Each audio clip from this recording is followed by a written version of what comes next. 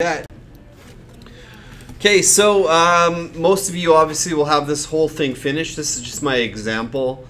But what you should do to make this little square is you need to go up to File, New, and then you need to know the size of this. And if you're good at math, you should be able to tell that 2 inches plus 2 inches equals 4 inches. And the height stays the same. So the height is 3 inches. And the resolution is 72 pixels per inch. Okay, so we get this new little square, and you can kind of tell right off the bat that it's going to fit. Looks like it fits perfect. Okay, so what you want to do then is, all I did was drag this, because it comes and it's together like this. It'll be like together like this, so all I do is click, drag, and hold that, drag it off. Okay, and then this is where you would get your letters. I'm just going to kind of make a few fake letters. Okay, and you just drag them in here. Okay, and you can resize your letters. You can make them any shape you want. Okay, on my background layer, I'm actually going to make it a color.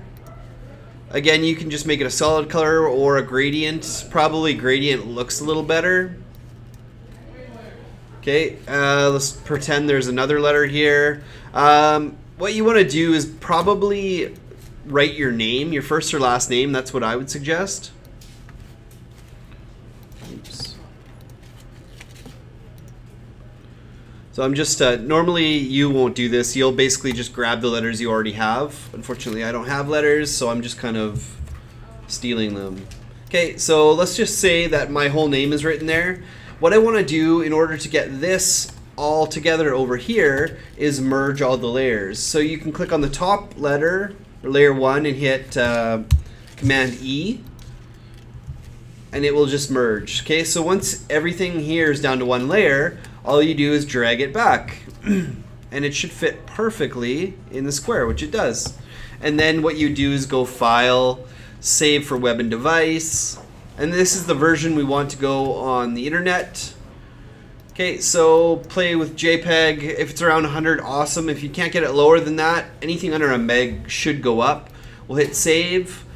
Alphabet Photography, great. Okay, so now comes the very important part where I will save this as something else. Okay, so Alphabet Photography, and I'm gonna just write Gritty. That way it does not overwrite my original image. Okay, from here what I'm gonna do, again, pretend you have all of your letters done and this is done as well, is hit Command E, or you can select them all and just go right click Merge All. Unlock the background layer by just clicking it, hitting OK. And now this is just one picture. Okay, everything is just one thing. It's all together. And now we do Gritty HDR to this one picture and save it. And that's, you'll upload. So you'll have 2 versions of Alphabet Photography. You'll have a normal version, which we've already saved, and a Gritty HDR version. And that's it.